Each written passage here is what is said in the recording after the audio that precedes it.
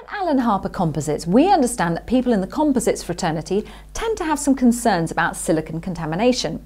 We have found, however, that our methods prove such concerns to be unwarranted.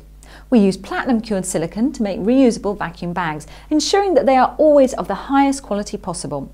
3 independent studies have shown using electron spectrometry, infrared and X-ray spectrometry that even on a nano level there is absolutely no crossover from a silicone bag to the component.